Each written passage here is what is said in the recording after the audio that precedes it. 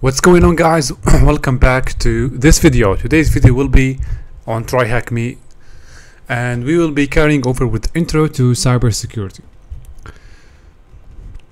So I've come to the end of this pathway, and today we will be concluding this pathway by doing the last room, which is about security operations.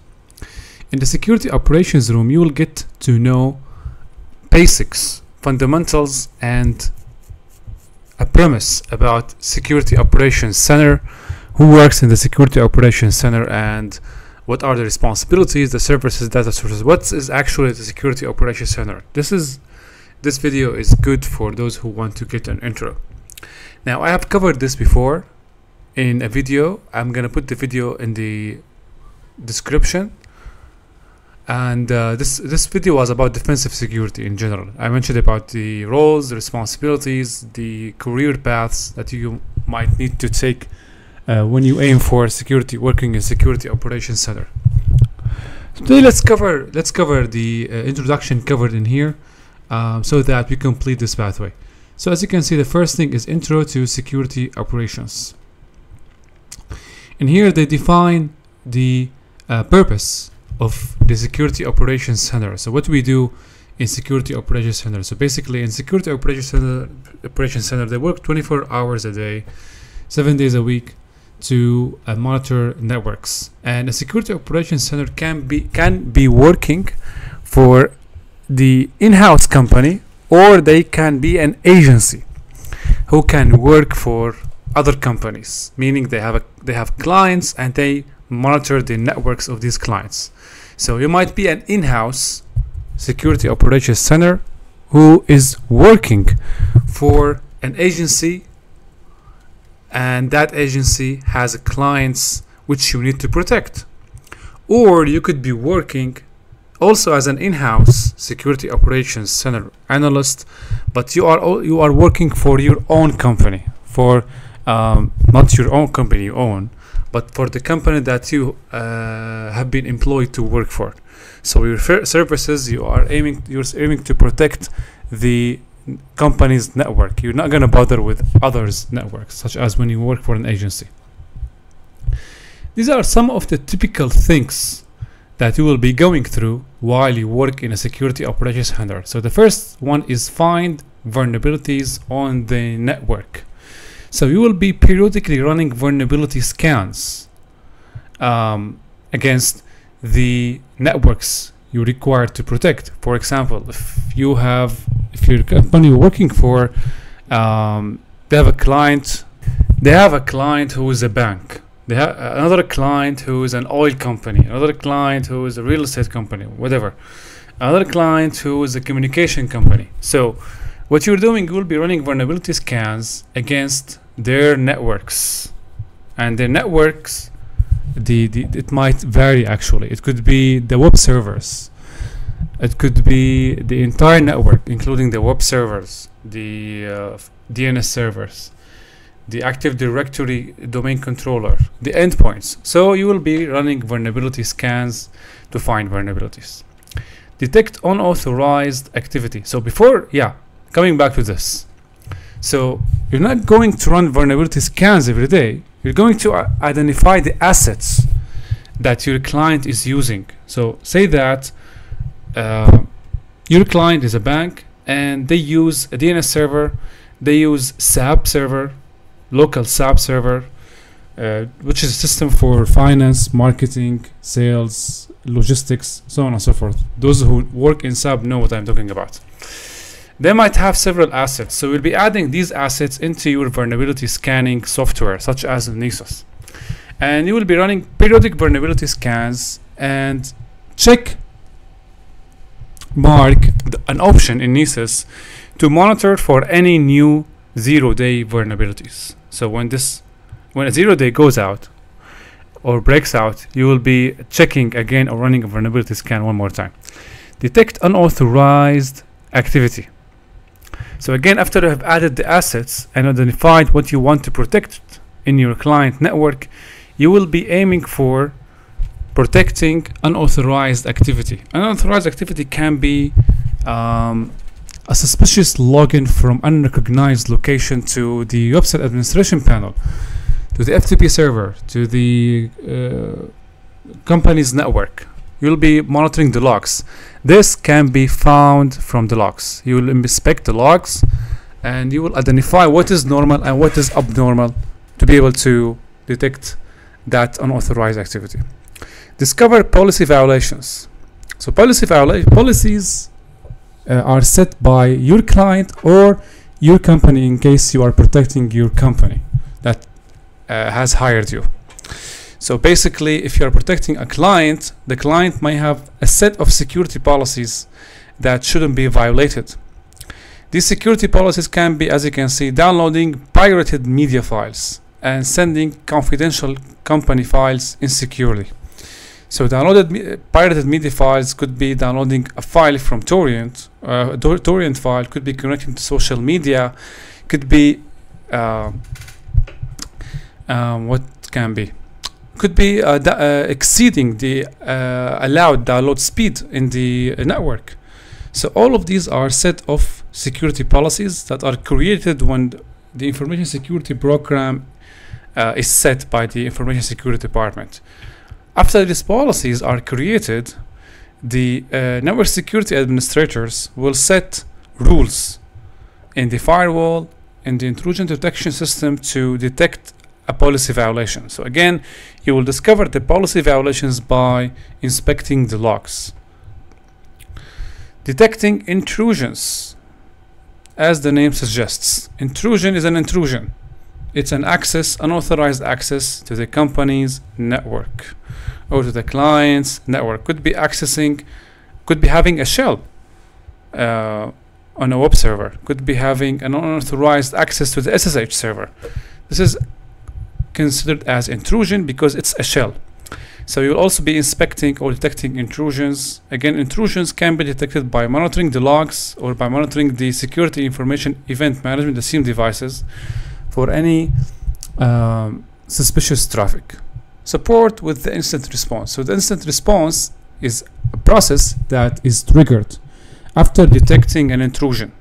So when you detect a compromise on one of the machines in the network, or when you detect an unauthorized activity, you will trigger an incident response. So what is considered as incident vary from network to network, depending on the allowance or depending on how stretched are the policies.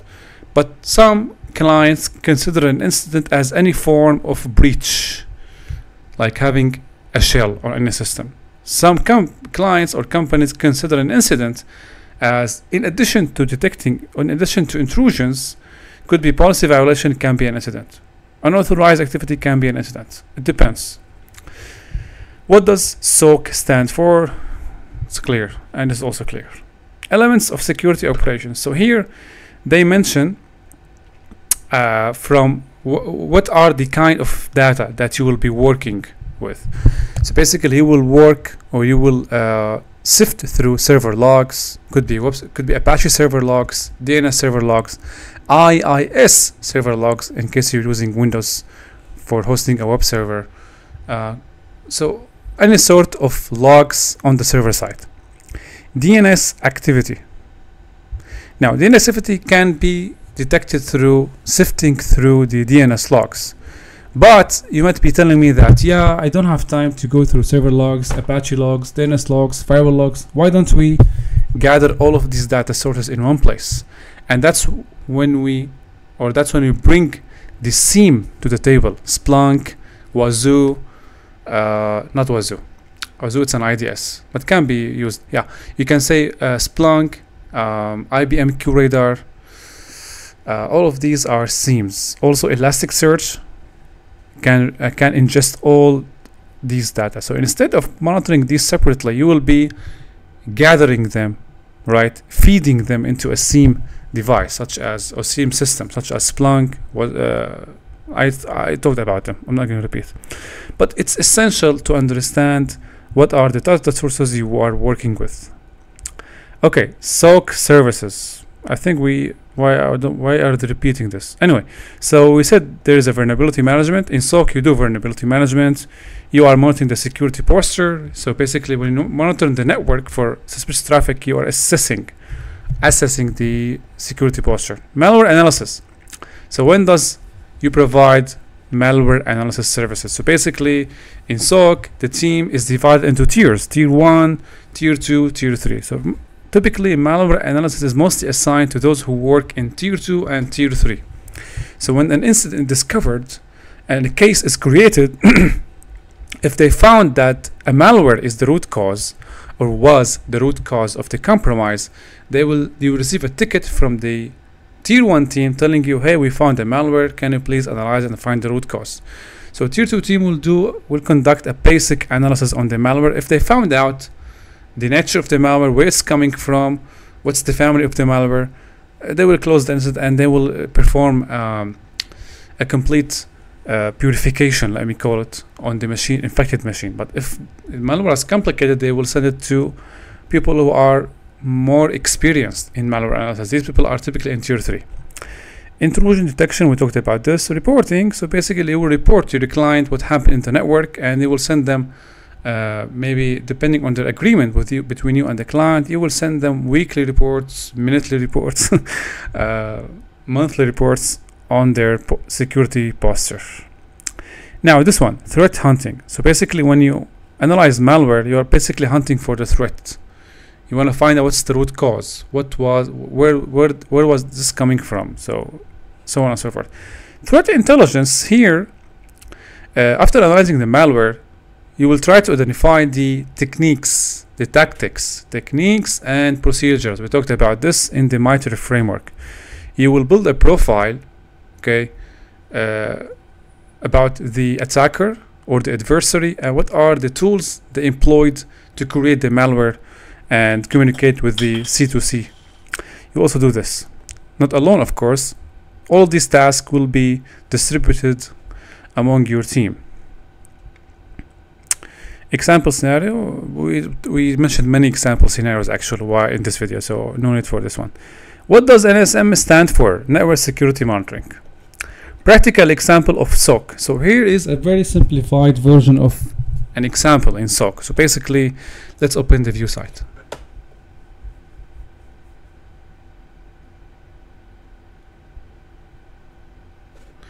Okay, so the website at this IP is under attack. This is the website. Quickly add some firewall rules to stop the server from crashing. So here they jump directly to the scenario. Let me give you some intro how you might come to this scenario. So basically, while you are inspecting the SIEM software, or you could be receiving an alert from your IDS that, hey, the IDS will tell you, could be Snort, could be Wazoo.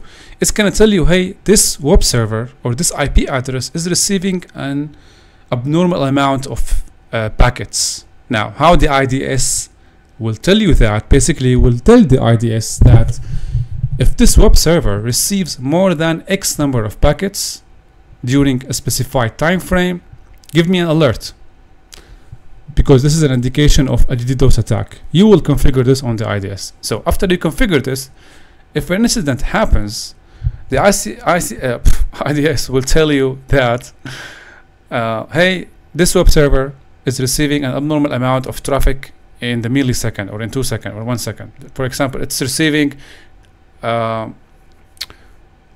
packets a second or 100 packets a second, depending on the configuration. And then the IDS will raise an alert which will escalate to an incident. So you have an incident now, I know how it happened. Let's go now to the incident. So basically, as you can see here, this IP is sending a high number of packets per second to this web server, and it's causing the server to crash. So this is a typical scenario of a distributed or denial of service attack. So what are you going to do here? You're going to escalate this incident. You're going to create first. The event will be converted to an incident, and you will declare an incident. You have an asset under attack. Now, you will define the type of the attack and the impacts or the level of damage. The type of attack here is clear. Based on the IDS alert you have received, it's a distributed denial of service, or it could be only denial of service attack. So that's the first step. Now the impact, if you leave the attack going on, you will cause damage to the web server, and then you will have downtime, which means a loss of money. So that's the first step. You declared the incident, you identified the type of incident and the impact of the incident. Next, what you will be doing, you will isolate the asset. This is the asset here. What you're going to do, you're going to isolate the asset, meaning, if possible, cutting the internet access. We will isolate this asset from the network. Okay, so if we isolate that from the network, it will no longer receive the malicious packets from the source. In case of distributed denial of service attack, most of the time you will be doing this. I mean, you cannot avoid isolating the asset from the network. I know it may cause a loss of money, but it can cause a little bit loss of money. It's better than huge losses if you leave the asset connected to the internet and receiving the malicious packets. So isolating this, meaning cutting the internet access. So after we cut the internet access, what we were going to do, since this is a network attack, we will be adding the IP address of this machine into the firewall and block it. Now, as you can see, all the red packets are prohibited from passing through the router to the web server. I created two rules. The intended one was on port 80, and you get the flag.